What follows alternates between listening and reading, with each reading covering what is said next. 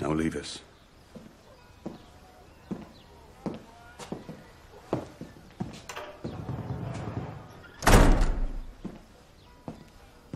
My Lord Protector.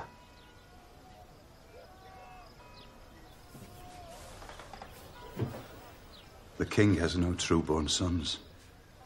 Joffrey and Tommen are Jaime Lannister's bastards.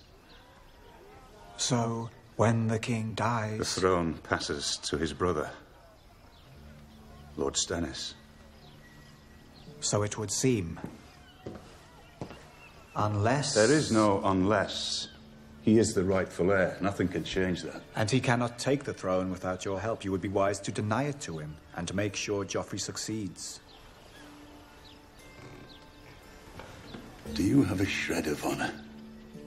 You are now Hand of the King and Protector of the Realm. All of the power is yours. You need only reach out and take it.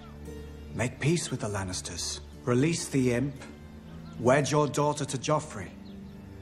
We've plenty of time to get rid of Stannis, and if Joffrey seems likely to cause problems when he comes into his throne, we simply reveal his little secret and seat Lord Renly there instead. We? You'll need someone to share these burdens, I assure you.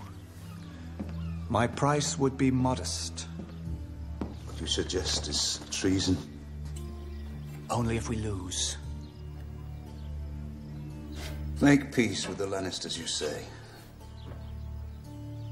With the people who tried to murder my boy? We only make peace with our enemies, my lord.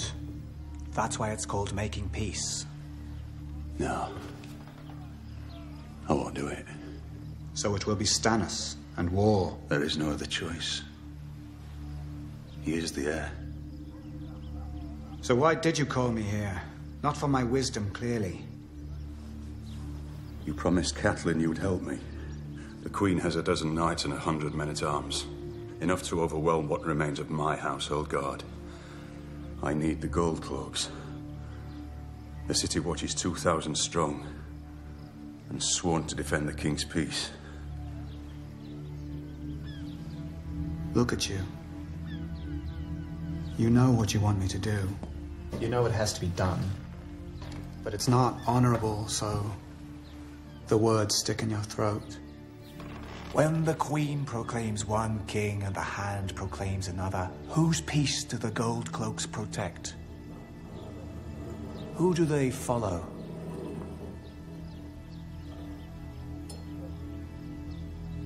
The man who pays them.